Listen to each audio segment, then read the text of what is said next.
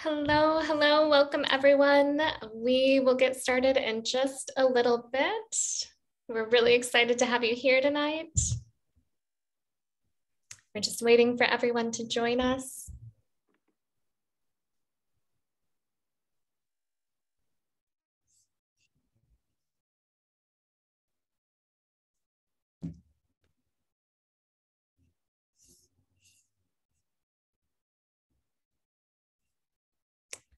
All right. Hello, hello, welcome everyone. Okay, we are going to get going. So welcome to our third presentation in the Zero Waste Goshen webinar series. We're really excited for tonight. Tonight is going to be a conversation with JB MacKinnon, who is the author of The Day the World Stopped Shopping, How Ending Consumerism Saves the Environment and Ourselves. Before we start our conversation with JB, first, we're going to have members of the Department of Environmental Resilience with the City of Goshen share a little bit more about the Zero Waste Goshen initiative. So I'll hand it over to you all. Thanks, Christy. I'm Aaron Swatsky-Kingsley. I'm the Director of the Department of Environmental Resilience for the City of Goshen. Yes, welcome to all of you who are joining us tonight and anybody who joins us for the recording. The Zero Waste Goshen initiative is something that our department is created for residents of Goshen to participate in.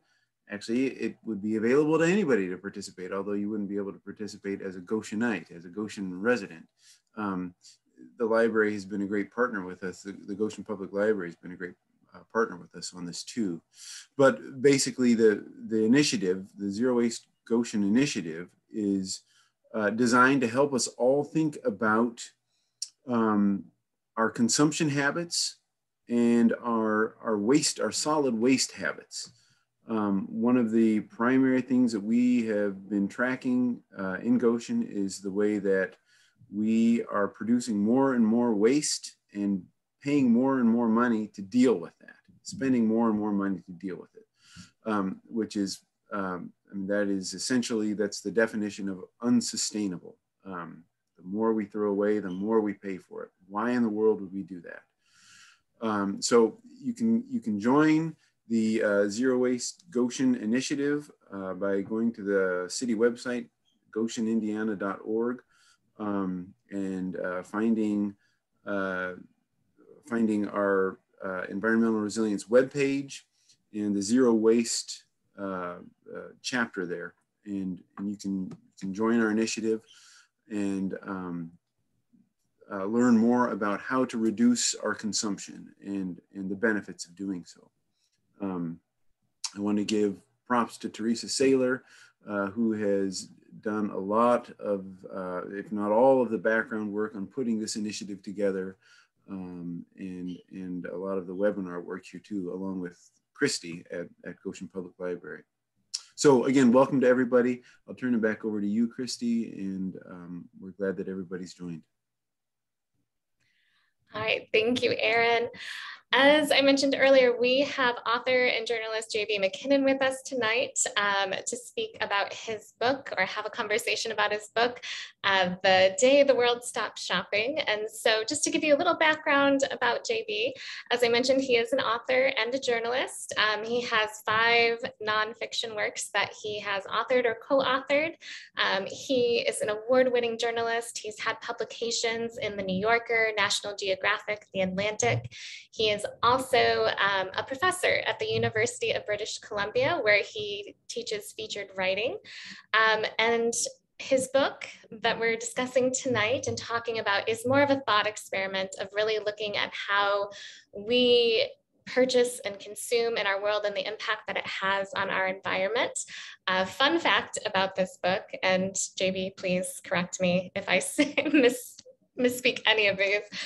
It was a finalist for Best in Business Book Award from the Business editing or from the Society of Business and Editing. So that is a fun way to look at that. As we're going, if you have questions for JB, please put them in the chat below. We'll keep an eye on that and be asking those as we get going with our conversation. So welcome, JB. Thank you for joining us tonight. To get us started, could you give us just a little bit of a background of why you chose this topic to focus on with this book? Sure. First, just let me say thank you, Christy, for inviting me to come and talk to Goshen, even in this virtual format, and to Aaron. And really interesting to hear what's going on in Goshen as well. To dive into your question, what got me going in this direction towards writing this book was the fact that over really the past couple of decades, I've been mainly writing about environmental issues, broadly speaking. And what I began to realize was that when I thought about what the cause of those environmental problems was, it almost always came down to consumption and to how much we consume. It didn't seem to really matter which issue I was looking at. It could be species extinction, it could be climate change, it could be deforestation. It was really starting to seem like, consumption was the big driver behind all of these things. And if that was the case, I was really wondering why we weren't talking about that. It seems like we tend to look at things from, we kind of look at shallower causes for the problems rather than deeper causes. So for example, with climate change, we'll say, we got to stop burning fossil fuels, but why are we burning fossil fuels? We're burning fossil fuels for the most part through our acts of consumption or to produce the products that we consume. So, I thought, well, it's probably time we start looking at these root causes. No, great, thank you. As you were pulling this book and researching this book, what were some of your findings that were most surprising for you? I think probably the first finding that was really surprising to me was just that I was right, that it didn't just seem like consumption was a big driver of environmental crises. The UN panel that studies global natural resources back in 2019 reported that was the case, that how much we consume is now a bigger driver of environmental problems than the growth of the human population. So I think a lot of people think that if you go down to root causes, the big one is just the growth of the human population around the world. But actually at this point, how much each one of us consumes matters more than how many of us there are. And that was quite surprising to realize that it had reached that point, and in fact reached that point around the turn of the 21st century, so 20 years ago now. Other things that surprised me, well, I was really surprised just at how complicated consumption is and how dependent we are on it. So at this point in history, I remember, in fact, I write in the book about how after 9/11, George W. Bush, implied and then later said in a very direct manner that people, a response to those attacks was that Americans should go shopping, essentially. And I remember people being really shocked by that comment, myself included, and thinking that seemed like such a trivial kind of response to such a dramatic incident. And then, since then, I think we've all kind of realized that however tone deaf that comment might have seemed, Bush wasn't wrong. If we all slow down our consumption, it has, really serious and immediate effects on the economy. So it really made clear that we're caught in this dilemma where the planet really seems to need us to slow down our consumption, and yet we've designed the economy in such a way that we literally have to consume more and more every year, or we slip into all of the problems of recessions. And Definitely. Yeah. I think kind of along those lines too, when you were interviewing Dillinger, one of the things that he mentioned is, if people stop for a week, that won't have an impact on our industry. But if for a month, if people stop shopping, that'll have an impact. And so just kind of looking at these relationships that we've all put ourselves in and kind of how to take them apart with one another too. So yeah, no, I mean, it is so extraordinary. The person you're mentioning is Paul Dillinger, who's a vice president at Levi's, the jeans makers, and yeah, he was good enough to sit down with me and actually play out this thought experiment that I'm running in the book. So in the book, I just imagine that consumer spending has stopped or has slowed by about 25% overnight, and play out what happens as a way to kind of explore this dilemma that we seem to be caught in. So yeah, Paul Dillinger at Levi's was good enough to sit down with me and run out that scenario from his company's perspective.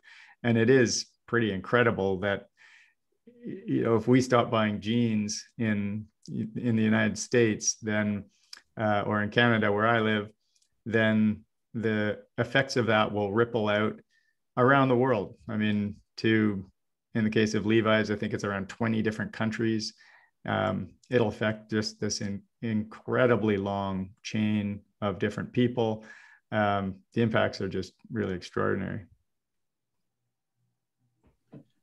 JB, in your book, you identify several different places, regions, and in some cases, cities or towns where consumption has been dramatically altered for one reason or another over the past, in the past 2 decades or more.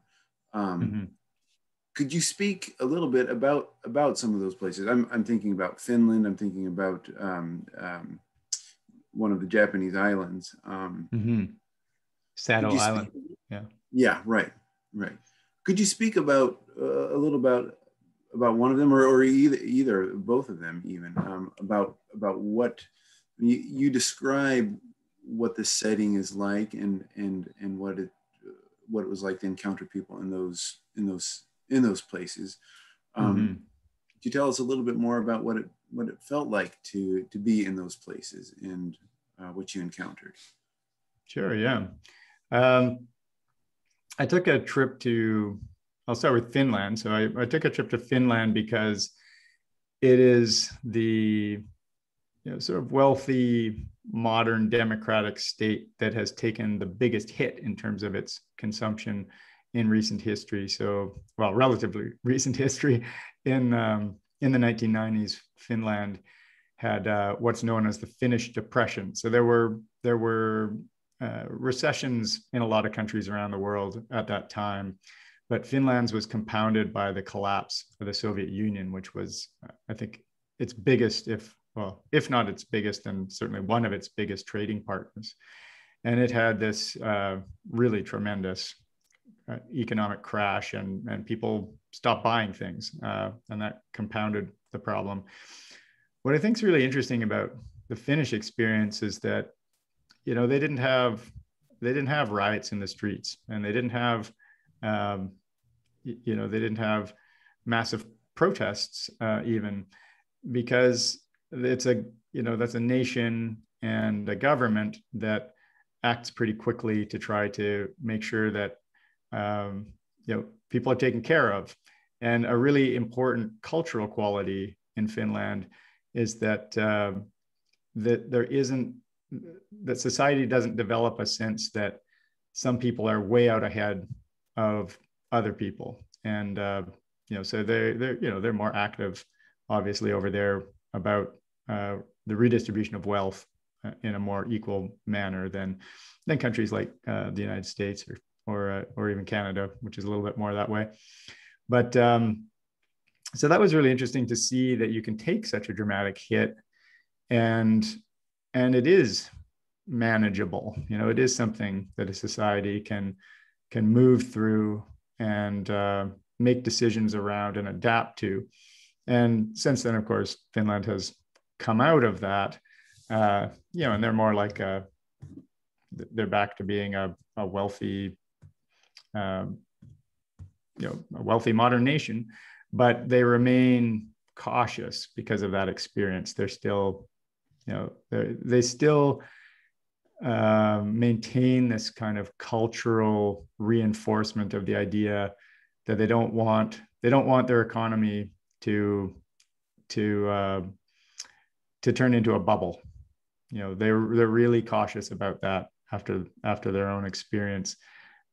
Because the other part of the reason that their economy crashed is because leading up to the recessions in the 90s and the collapse of the Soviet economy, this is an important point that I nearly forgot, but in the 1980s, the Finnish economy went through a crazy bubble, unlike anything it had seen before.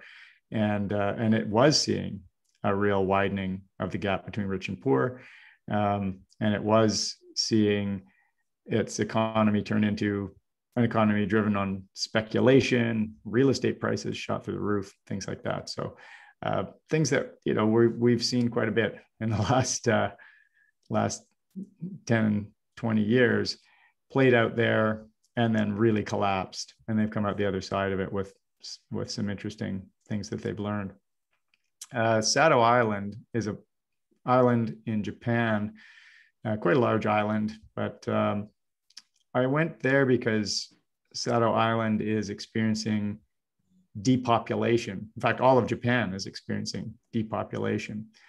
And an outcome, essentially a natural outcome, an unavoidable outcome of depopulation is that your economy struggles to grow because you're losing consumers. So I went to kind of see how they were adapting to that. And Sado Island is a place that in the past has been quite wealthy. It had a very large gold mine early in its history that was important throughout Asia.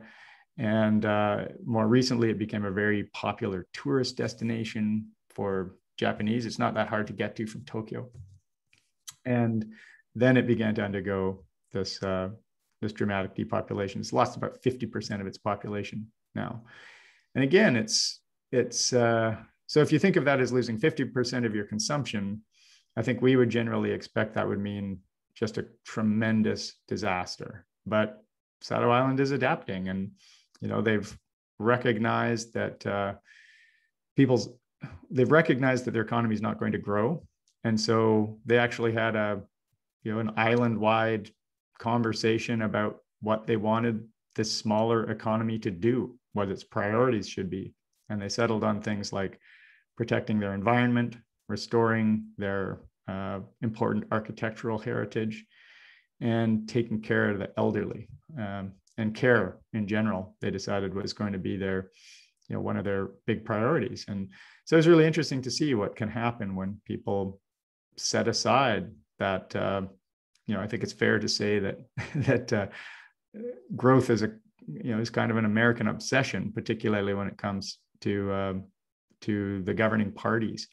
And to see what happens when that obsession is set aside and you can start to focus on other priorities is quite interesting. Thank you, JB. Since we're discussing places, you just talked about Japan and Finland.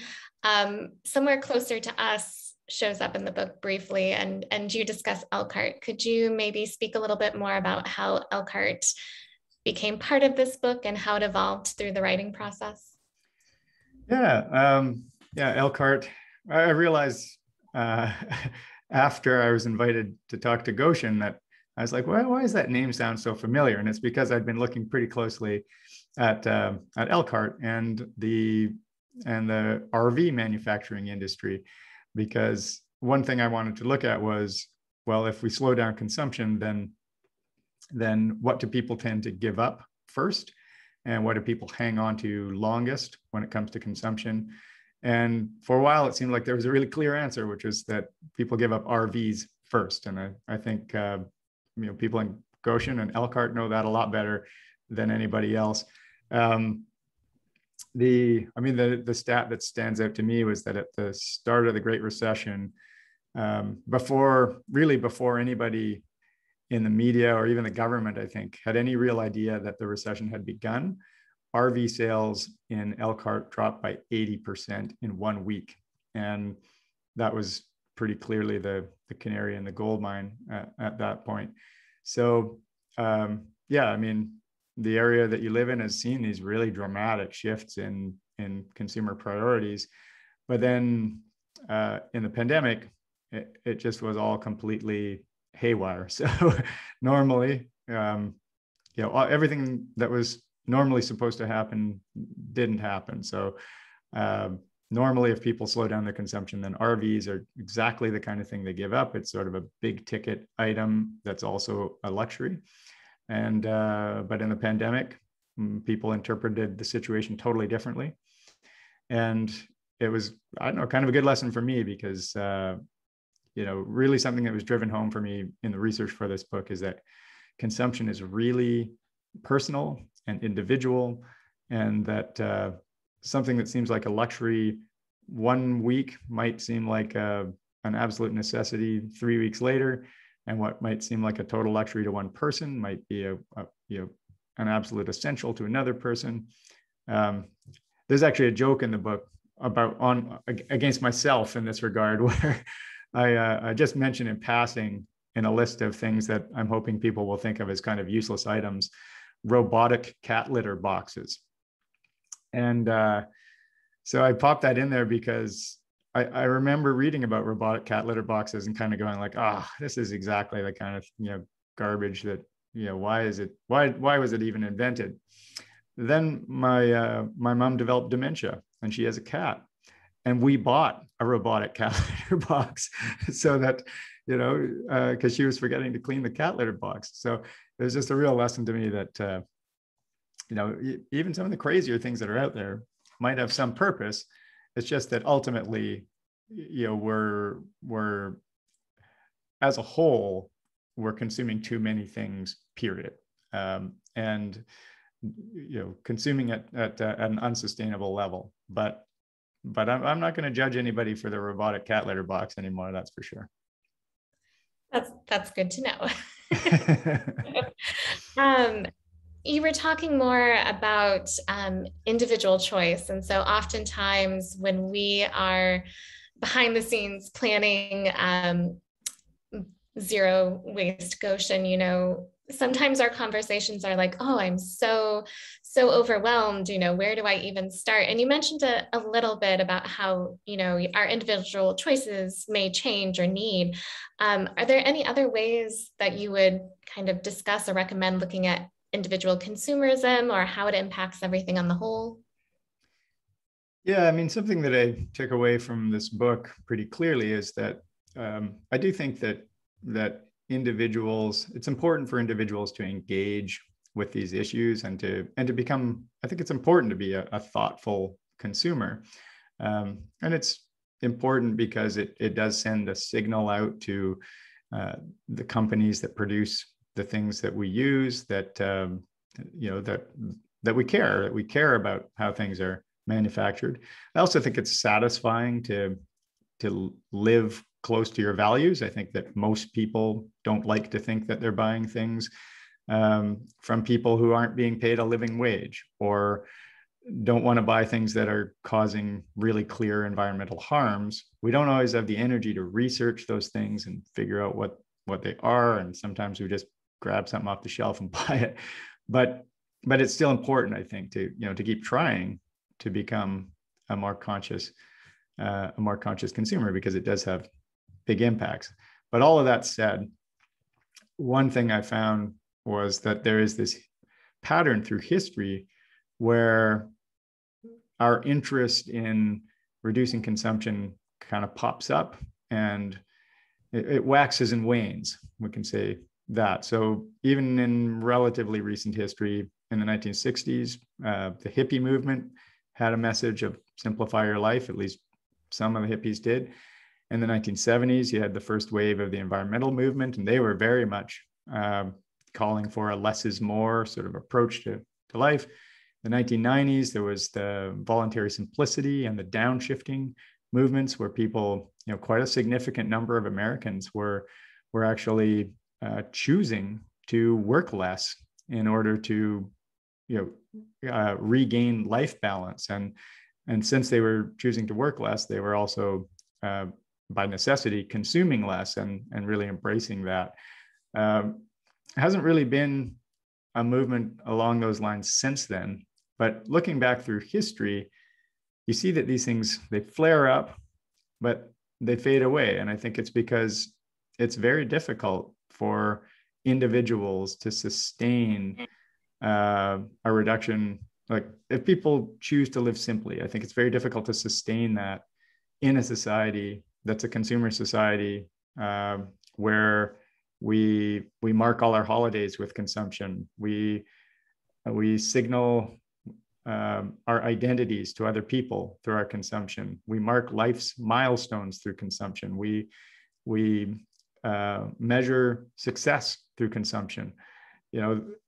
We've built consumption into so much of the way we live that it's very difficult to live as an outsider to that. And so if we want to reduce consumption and have it stick in the long run, individuals are important, but it's even more important to try to transform the system so that it's easier for all of us to consume less. It really shouldn't just sit on our individual shoulders. Yeah, thank you. With that as well, I think, we're talking about individuals and groups and how it's cyclical. Part of what we're doing here with the Zero Waste Goshen initiative as well is really looking at kind of practical applications of again, it's very individualized, but of things that we can do. So would there be, kind of some general practical applications that you could suggest? Yeah, I mean, practical applications to reducing consumption or changing the system, or which are those you mean? Let's do both. Let's do both. Okay. So we'll start with individuals and we'll go on to examples at a system scale. I mean, the approach that I often advocate, coming out of my research for the book, and which I've applied to my own consumption coming out of this research, is this idea of fewer but better things. So in the case of, fewer but better goods, services, consumer experiences, you name it. So if we think about buying clothing, then the idea here would be to buy fewer articles of clothing, but buy better clothing. So things that are going to last longer, that are going to survive through more than one fashion season, that are more durable and less disposable. Because if you own long-lasting things, then you don't have to replace them as often, and it reduces the amount of consumption that you do. And there's other benefits to that as well. It takes more labor to produce a durable product. So you kind of can replace, the idea is that we've gradually worked towards a model where, at least with durable goods, we're replacing high volume sales of more and more disposable goods with a lower volume of more durable goods, but we're still hanging on to employment because durable goods take more skilled labor, they take more labor, period. And then there's also things like maintenance and repair and secondhand sales and things like that can be done with durable goods. So that's an individual approach, and you can apply that sort of buy less, buy better approach even to things like travel. I certainly have seen in the pandemic friends of mine who are fortunate enough to be able to travel a lot internationally even. And, a lot of those people in the pandemic reflected on that and realized at a certain point, if you're traveling all over the world, you don't even remember some of those trips over time. And they've started to think, you could do fewer trips, but trips where you hung around a little longer. Maybe you prepared for the trips, learned a bit of the language, some kinds of things, and traveled better instead of more often. And you start to see that this kind of approach can result in reducing consumption, but actually increasing your quality of life, because it's a pleasure to have high quality goods around you, to own products that don't fall apart, and that stick with you for years of your life, and that you attach stories to and things like that. And it's a pleasure to have a bunch of really good memories from your travel, rather than not be able to remember which country you were in 2 years ago, right? So at an individual level, that's a really important way to think about it, I think. In terms of system changes, a really simple example would be lifespan labeling on, for example, clothing, so that if I go to a store and I'm looking at one sweater, or I'm looking at two sweaters and one is quite a bit more expensive than the other, then I might look at the label and say, oh, the more expensive sweater is going to last 10 times as long. And so, yeah, we're budget-minded human beings, and we might run the calculations and say it's worth it to buy this longer lasting thing. And certainly I know that I cannot do that by eye. I've been fooled a few times. I'm not well informed enough about how clothing in particular is made to be able to distinguish between something that's going to last a long time and something that isn't. So that's the kind of thing that a government can mandate, or that a company can change and use as a promise that they make to the customer. And that kind of system level change, even that small of a change, can start to move us in a different direction around consumption. But if you want to look at a much more sort of big picture kind of change, and this one's certainly somewhat controversial, but inequality is a strong driver of consumerism.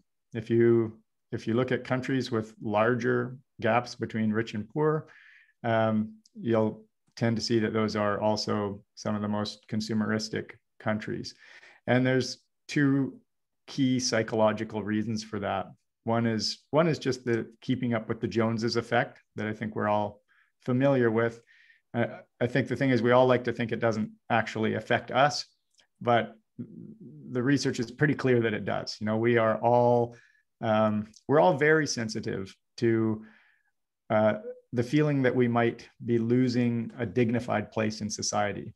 And so if we have that feeling that through our possessions, or through what we see others having in terms of their possessions, we are losing that dignified place in society, then we'll consume to maintain our dignity, which is not an unreasonable thing to do.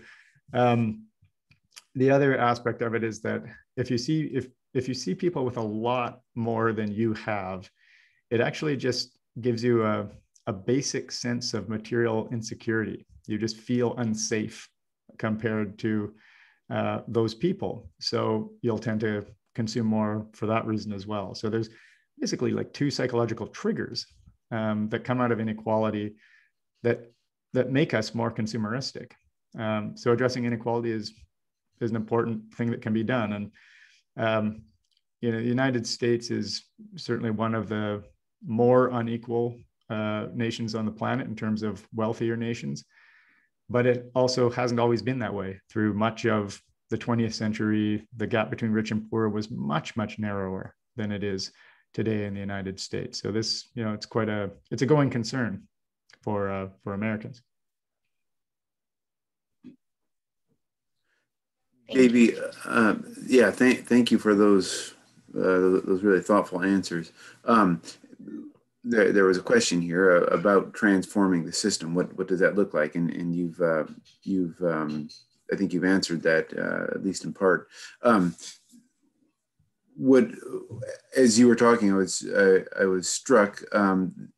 Would it be fair to, in some ways, simplify the idea that one way to transform our personal, our individual practices, as well as the system, is to focus on the idea of quality over quantity? Is that mean, is that a reasonable simplification of the Yeah, of the yeah, dilemma? yeah. I think that's you're hitting it right on the head there. I think that idea of fewer but better purchases, or buy less, buy better. I think quality over quantity is the it's kind of the root of all of that, right? It's the idea that we create an economy that runs on quality rather than quantity is kind of the root of all of that. And again, that's that system level thinking, right? We've really been moving for a long time in the direction of quantity, and the alternative to that is to move in this direction of quality, I think. One of the things that I'm often struck by here in Goshen, I don't know whether you have these out in British Columbia, but we have some old brick roads, that were built during the Depression, and here in Goshen, some of them exist even to this day, 80, 90 years later, as opposed to asphalted roads, that get torn up every 10, 15, 20 years and replaced. The asphalt roads, or the brick roads, as well as lasting much longer, are also a permeable pavement, that lets water through them in a way that that asphalt doesn't. It strikes me as an example of this idea of quality over quantity in various ways that can kind of be spun out. Yeah, no, I mean, it's a great point.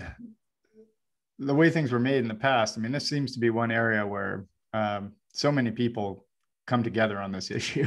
I think there's very few people that are really delighted to be moving towards more and more disposable goods. I think most people are frustrated by it to at least some extent. And an interesting conversation I had researching the book was with a woman who was the director of what at the time was America's oldest tool lending library. So just like a library, except you go in there and you can get a saw or a lawnmower or things like that. You can check those out and then check them back in when you're done. And that had seemed like a really good idea until the modern era, basically, like until recent years. So she said, they used to have lawnmowers that lasted basically forever. They could lend them out, and hundreds of people could use them hundreds of times, and they could sharpen the blades and all of those sorts of things. And then they started buying, the lawnmowers they were buying were getting worse and worse until they got to the point where most of their lawnmowers wouldn't last a season, because if you have a bunch of people, borrowing the lawnmower, then basically it runs out the whole lawnmower's life cycle in a single season of use. And their lawnmowers could no longer be repaired, the blades couldn't be sharpened, that kind of thing. So she said, she's like, I remember saying, I think the quote is in the book, a shovel can be sharpened, but not if it's made of a material that can't be sharpened. So, they were buying these plastic snow shovels, and once the edge of those shovels was dull, they just had to throw them out. So yeah, durability is a really important aspect of it, and just this idea of quality overall, the quality of experiences, the quality of the services we use, all of those things are pretty critical to this idea. And I think you're bringing up a great point too. And one of our panelists behind the scenes mentioned, we might be losing that knowledge of how to fix things. And that seems like it falls in to the being able to consume less. So did you find that idea of learning how to fix things or bringing back those skills coming up through any of your research or your findings? Yeah, I mean, it's a really good point that most of us have lost a lot of those skills. And, but I mean, I think economies are really adaptable. I think that's one thing that we learned in the pandemic that was really interesting was just how quickly kind of the whole system could shift on its heels and move in a bit different direction. And So you see things like Europe. I mean, President Biden has mentioned this idea of a right to repair, which would mandate that that companies make certain products in such a way that they can be repaired. And Europe is moving in that direction. And so, what happens really quickly then is that people see an opportunity to create a new sector in the economy of repair and maintenance. And I mean, if we need to do it, then colleges will start to see that there's an advantage in teaching people how to repair things, training people to move into the repair and maintenance trade. And pretty soon, you have an expansion of a sector of the economy that right now is tiny, which is repair, the repair and maintenance. There's just not that much going on in that field at the moment. But there were times historically when these things were much more in balance. I mean, historically, there would have been times when quite a few American shops would have been selling both new goods and used goods. And there was certainly a much larger repair and maintenance was a much larger part of the economy in the past than it is today, but could be again in the future. Thank you. So we are around 7:11 right now, and we have a little bit more time left. Again, just as a reminder for anyone in the audience, if you have questions, please feel free to put them in the chat, and we will answer those for you. With this too, and this is kind of me being the librarian in the group, your book serves as a great starting point of really looking at consumerism in this lens and the impact it has on the environment. Are there other books or authors that really inspire you to continue your research and your findings? In this particular field? Mm-hmm. No, this field's pretty bare. There's a bunch of books that I mention in the back of the book, but really it's like a collection of books from 20 years ago. As I say, I mean, the idea of reducing consumerism rather than just trying to reduce the impacts of consumerism hasn't been a central part of the public conversation for 20, 25 years. But I think what is good to see is that there's certainly a lot more writing emerging about it. There have been articles just in the last little while in the New York Times, and I just did an interview with somebody writing for the CNN website. There seems to be a lot of people who are starting to talk about this subject again. But actually, I don't know of other books that have come out recently that are really in depth on this topic. There are, of course, some books around minimalism and sort of living with fewer possessions. There's certainly things that are kind of tied into it, but I'm sure there will be more soon. You tell me. You're a librarian. You keep an eye out. I know. Yeah. And I mean, our reference department is fantastic. So anyone in the audience too, contact our reference department as well. And I think too, just kind of listening to you answer that question, it's very true what you were speaking about earlier with everything being cyclical. So we're coming back into one of those cycles in which it's really being examined. And so it'll be fun to see what emerges in terms of writing with that. So yeah, I mean those older books are great to read. Books like Voluntary Simplicity by Dwayne Elgin, and what are some of the, I'm kind of blanking on some of the others now, but they're all in the I've got some lists in the back of the book under sourcing that talk about some of these books that emerged in the late 80s and 90s. And I mean, those lessons haven't really changed. I mean, the message of how to develop a satisfying life at a lower level of consumption are still pretty much the same. It's, you invest in what psychologists call intrinsically satisfying activities. So these are things that are that just, we don't really know why, but they make us feel good. And that's things like, building strong relationships with people we care about, connecting to the natural world, mastering new skills, or even, mastering skills that we currently have that we haven't really mastered. Engaging with issues that are larger than ourselves is a big one. So getting involved in our community, or volunteering, becoming active on big issues that you care about. These are all things that are known to provide a greater level of life satisfaction than consumption does. And we just, right now, I think most of us feel like we don't have the time to invest in that alternative set of values, but they really do seem to be a meaningful path to life satisfaction with a much lower consumer impact.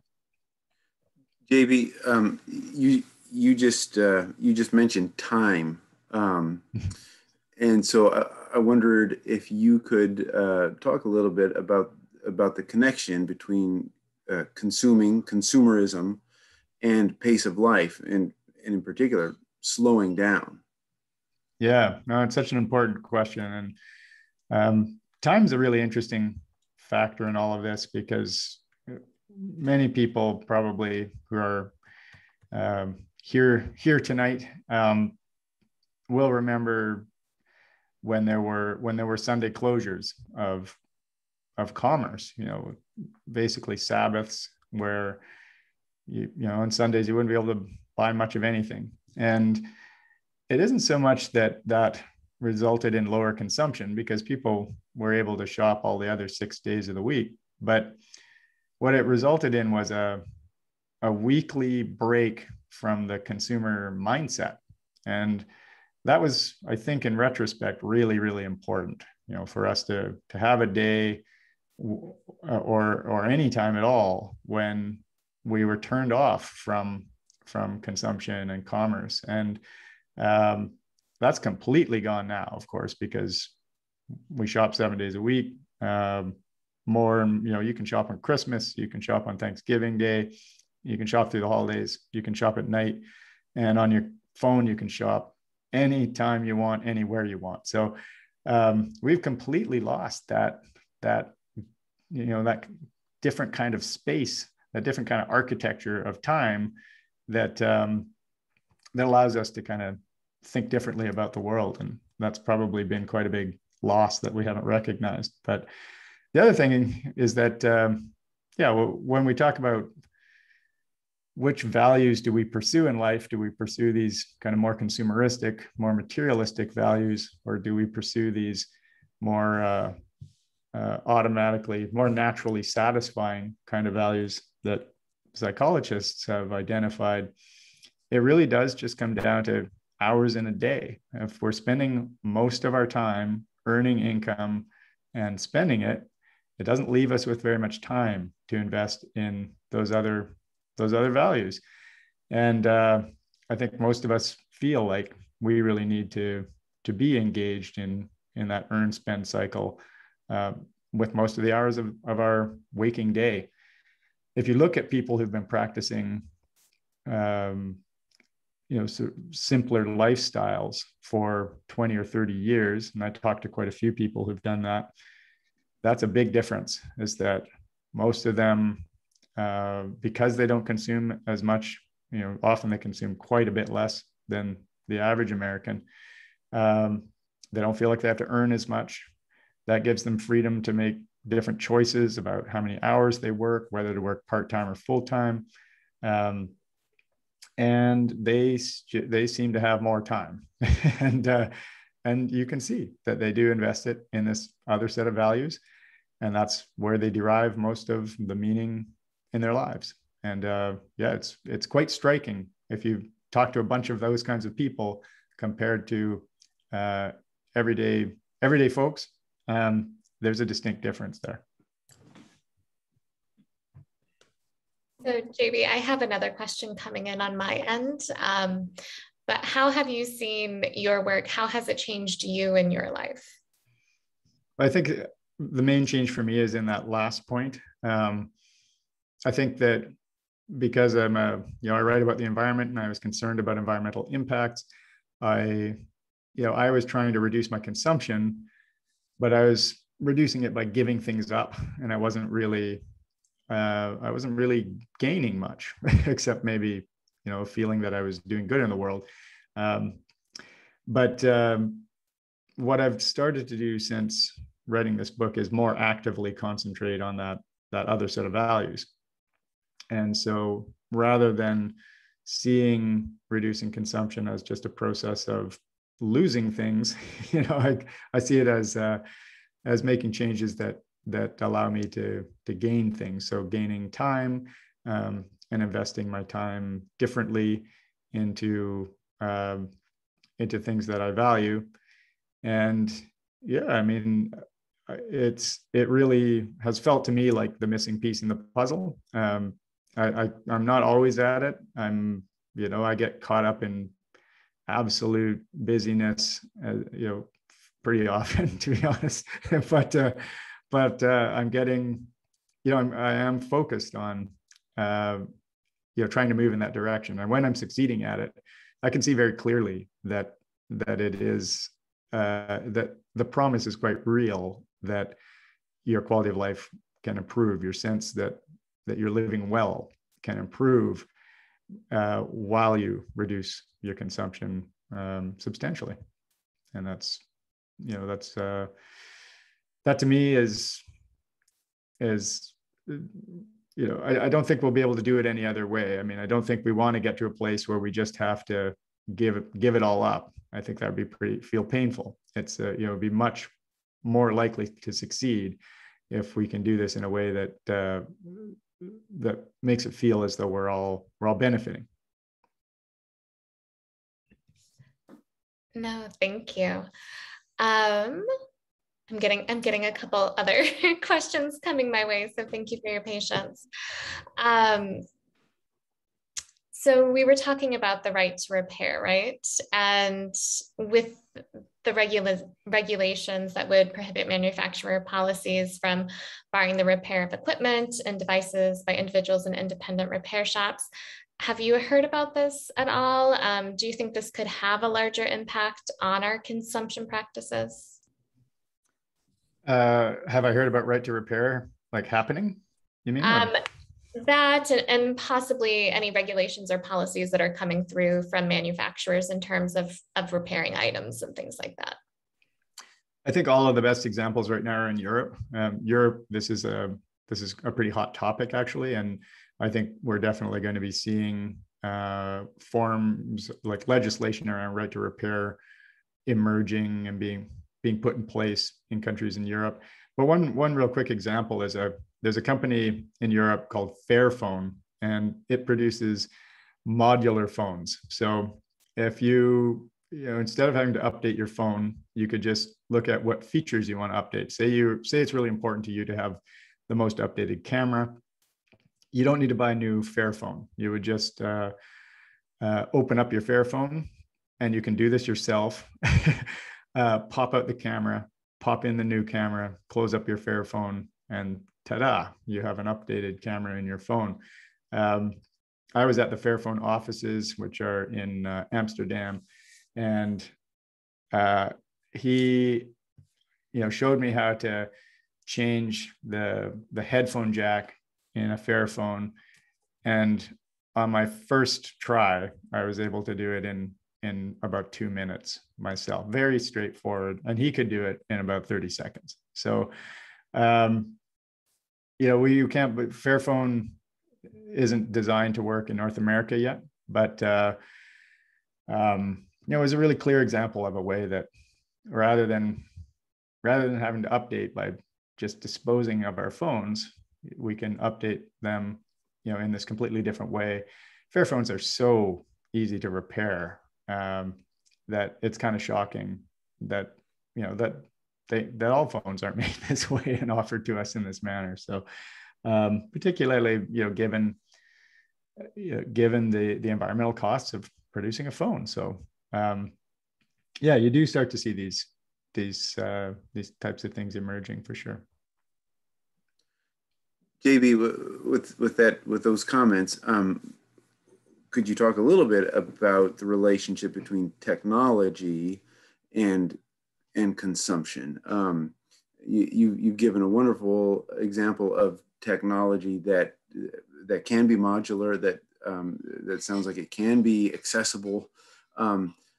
But I'm thinking about the fact that here we are giving our time to this important conversation via technologies that allow us to do it, but we're also taking time, from other important things. My family's having supper right now without me, but this is important to me, so here I am.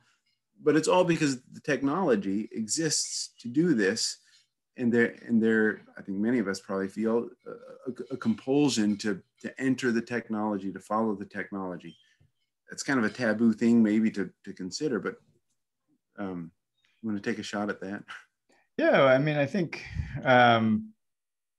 there are technology. I mean, I think the wisest minds that I've read on the topic, they just think technology is it's a tool, right? It can be used well, it can be used poorly.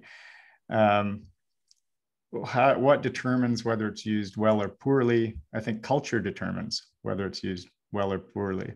So a culture like ours, in which, for example, competition around ownership of possessions and competition around social status is so important, is almost bound to use technology poorly.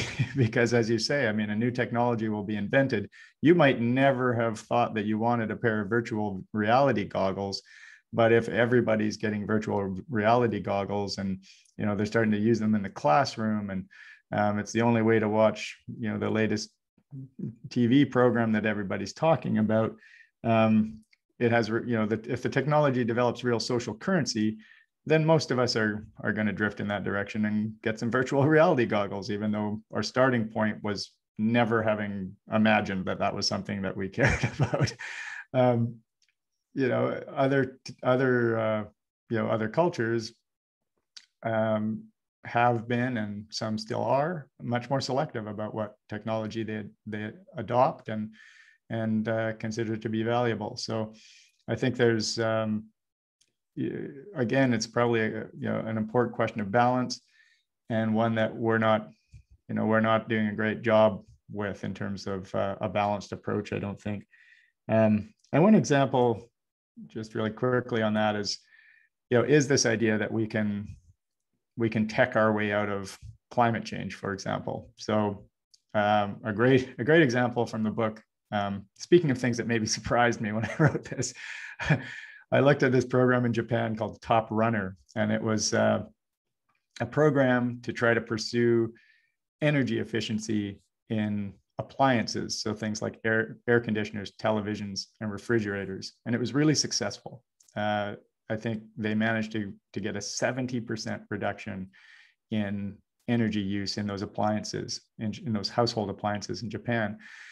And then they looked at household energy use and they thought, well, definitely it's going to have dropped because everybody's using energy efficient appliances now. And in fact, it had gone up.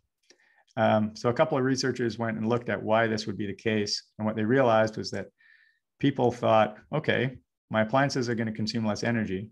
I'm going to save money on my energy bill. I'm going to spend that money. And one of the things they spent it on was exactly those same appliances. So people were buying more, they were buying extra air conditioners. They were buying bigger televisions. They were buying more televisions. They were buying the largest refrigerators on the market. So, this attempt to use energy efficiency to solve the problem ended up being caught up in the consumer mindset and kind of, got a judo flip and ended up in the wrong place. So yeah, I think that really clearly shows that technology alone can't do it. We need to shift culture as well. No, thank you so much, JB, for that. Well, we are just coming up on 7:30 right now. Again, thank you for your time and sharing your insights. Speaking for myself, you've given me a lot to walk away and think about now. And I really appreciate that. Everyone who joined us, thank you so much for taking part tonight. Keep a lookout on the Zero Waste Goshen website. We will announce our upcoming speakers that will be starting up again in January of 2022. So thank you so much for joining us, and have a great night. Thanks so much. Thanks, JB.